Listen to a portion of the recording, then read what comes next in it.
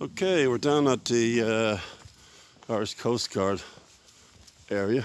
There's a Victorian Irish Coast Guard house there, and the structure that obliterates where the track bed of the sidings were, the Cold Key or the Irish Light sidings. So they would have come down here where that forklift is. Would have been spanned 2 tracks, come right across here and onto the quay here.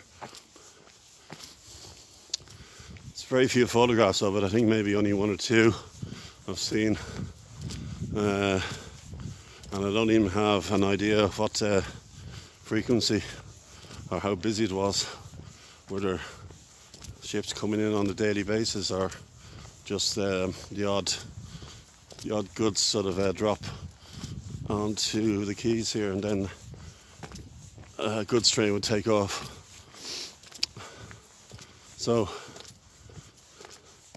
it wasn't even a platform as such. It was just the tracks were here, and 2 tracks, as I said, and we have these trawlers here and the crane. So misty, overcast day. So this is the original old Dunleary Harbour. In the distance you have those buildings, as I pointed out, where there would have been a crescent-shaped waterway, and then they had to put in a kind of a causeway to accommodate the railway, and they built it in the 1830s. But officially this track closed in 1966, and but that's a good year. I was born that year.